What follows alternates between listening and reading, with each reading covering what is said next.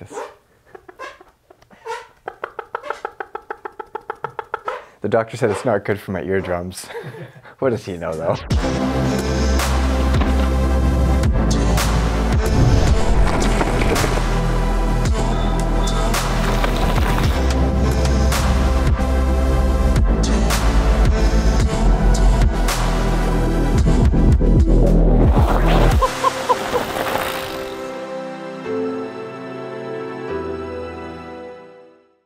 Dressed with some of the nicest parts in the bunch, the Fezzari Cascade Peak seems like it could be the supercar of the value field test here in Tucson, Arizona.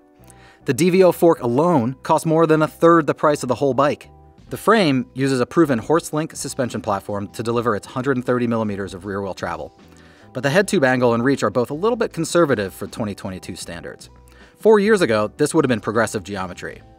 Could yesterday's progressive be perfect for up-and-coming riders? Is the fancy parts spec good enough to win testers over? Let's find out.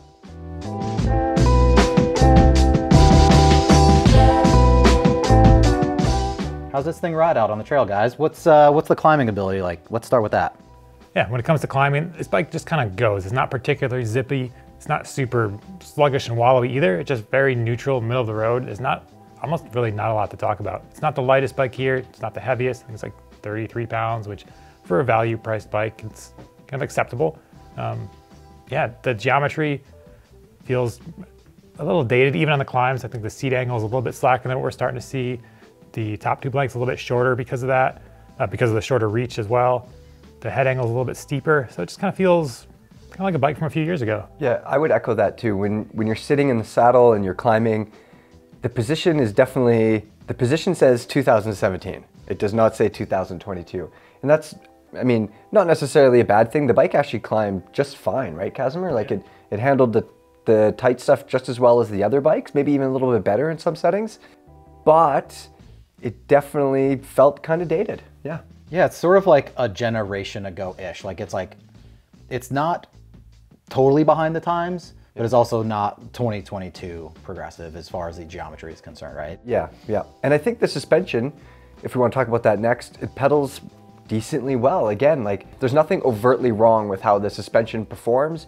It seems to not really need the lockout switch unless you really want to use it. I will mention though, the Fox Shocks pedal assist switch rattles when it's in full open or full closed. Right. But when it's in the middle setting, it's firm, it doesn't rattle. More tension that way, Yeah, yeah, which is kind of annoying. Yeah, I kind of tended to ride it with it in the middle position, so I don't think I noticed that as much. The middle position just gives you a little more support. It felt fine for going up and down, so I was able to just leave it alone, but rattly feature is not ideal. Yeah, and this is a horse-link bike, and most of the full suspension bikes in the test were horse-link. Do you feel like this was sort of on the more pedal performance side of horse-link stuff, or more on the sort of supple, open characteristic? I would say more open, to be honest. I mean, none of these bikes pedal all that well. Like we're comparing how the Fezzari pedals against the Specialized and the Kona, and they kind of pedal just fine, to be honest. There's nothing, you know, crazy good about them. They don't inspire me to like jump out of the saddle and pedal hard, but then what do you expect? Should they, Kaz? Well, I mean, we've got that Izzo. It's a little bit more than this, and that is a bike that inspires you to pedal hard and go fast. So yeah, for where this bike sits, it's just kind of, it's really middle of the road, which isn't bad. It's just if you're looking for a bike that makes you want to find super techie climbs or just sprint all the time, this isn't going to be the one.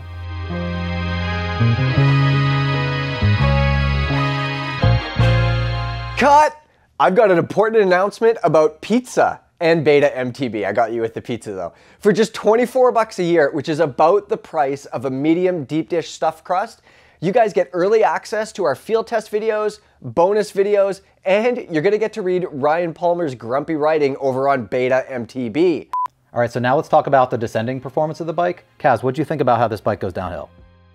It's kind of weird. I'm just gonna keep saying middle of the road because it is middle of the road. And the geometry we mentioned, a little bit dated, so the reach is a little bit shorter than some of the other bikes we have here. It's 463 millimeter reach.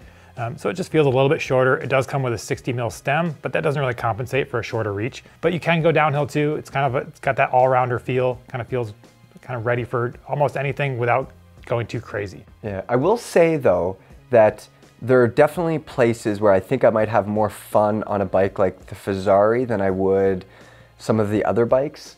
I could see it being more playful and easy to throw around, but also, I mean, we get some bikes that are way longer that give you more confidence on the descent, and that more confidence translates into that style of riding too. So it's kind of like, I did notice that the bike itself kind of feels tall, and it also just feels like you're perched a little bit more above it rather than kind of sitting down into it. When you are cornering, it just feels like you're sitting a little bit higher.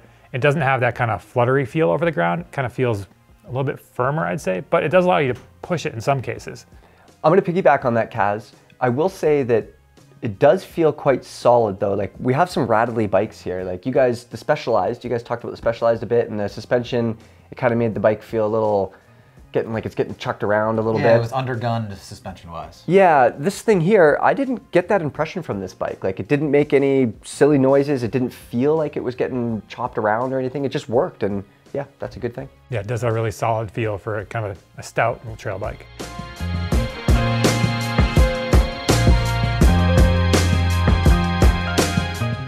All right, guys, so now let's talk about the component spec a little bit. This thing comes with, like, it's a $3,000 bike that comes with a $1,000 fork. That's pretty cool to see. Like, can you comment on that and then maybe some of your other highlights? It's like Fezzari found some overstock somewhere, maybe. Lucky for us though, because the fork works really well. We've mentioned it already. It's super adjustable, and Kaz, you said this, it's awesome to see this much adjustment on the front of a bike at this price. Low speed compression, high speed compression, low speed rebound, and then DVO's off the top feature, so that lets you adjust how sensitive the fork is off the top. You can compensate for your spring rate. Pretty neat stuff. Yep, also going on, overall the whole package, it is probably one of the better spec bikes that we found at this price. You get a full GX drivetrain. So we talk about a lot of the other bikes where they have a NX or SX, and those, if you want to upgrade things in the future, they use a different free hub body. So this has full GX, has G2 brakes. It does have a 160 rotor in the back, 180 up front. I think if it was me, I'd probably put a little bit bigger rotor just to get a little more braking performance out of those brakes, because they're not the absolute most powerful, but it's not the end of the world. But overall, super solid spec for the price. Yeah. Before we move on, we should also point out that Fezzari has taken the opposite approach to some other brands here. Fezzari has a frame that, we've mentioned it before, works just fine, but it's obviously a bit dated. Like, this frame has been around for a few years, and they put some really nice components that make sense for trail riders on it. Whereas we have other bikes here where the frame might be nicer, but in order to compensate for that, it has forks that are doing weird things and brakes that aren't braking and questionable things. And that's not the Fezzari. Like, this Fezzari, you could pick it up and you could just hit the trails right away. It's got nice stuff on it, and that's definitely something worth mentioning.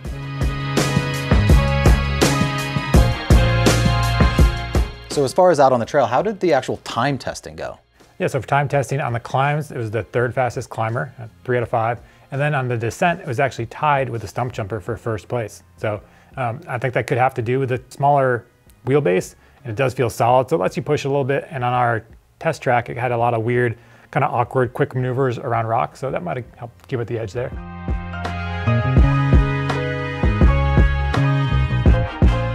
All right, guys, so let's get into the value of the bike and like the models and what's offered sort of around this bike exactly. This is the Cascade Peak, and there are 3 sort of models within that carry the same frame and are just different part specs. So why don't we compare like what is offered by them a little bit? They do one with 27.5-inch wheels, so we rule that one out right away. And then they also do a different 29er that costs $1,850.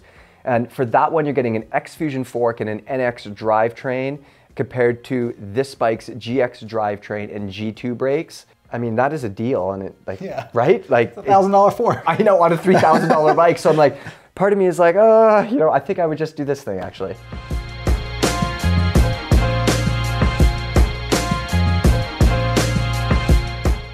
So I have 2 pros for you. One of them, Casimir might disagree with, but I'm gonna include it anyway. But we're gonna start off with the component spec. We mentioned it before. This thing comes with a really interesting adjustable DVO fork and a bunch of other stuff that just works really well. My second pro could also be a con, Kaz.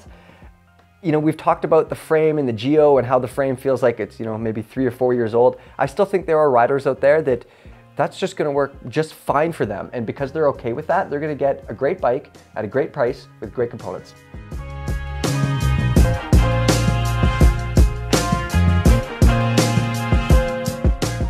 Casimir, what do you think about the cons? I think for the cons, we've touched on it a bunch, but it's going to be that frame. The geometry just feels a little bit dated. You know, for a lot of people, it could be totally fine. But if you're looking for the kind of latest and greatest cutting edge geometry, this bike doesn't have that. So, you know, it's a bike that it's got nice parts, but the frame, you know, you might ride some other bikes and be like, oh, I wish it had a little slacker, a little longer, something like that. So I'd say the frame geometry could potentially hold it back slightly.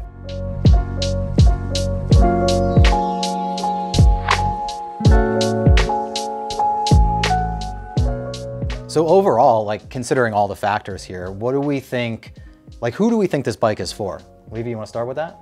Yeah, I think this is going to be a good bike for somebody who's not tied up with the latest numbers and thinking they need, you know, a bike that's 20 feet long and has a 30-degree head angle. Like this thing, it works just fine. It's not going to be as stable and as planted when things get fast and rough, but for a lot of people, this bike is never going to hold them back. So if they're just looking for a solid trail bike that comes with a good spec, yeah, I don't really see a problem. All right, so there you have it. There's our review of the Fezzari Cascade Peak here at our value field test. Thanks for watching and stay tuned for plenty more videos from the trip.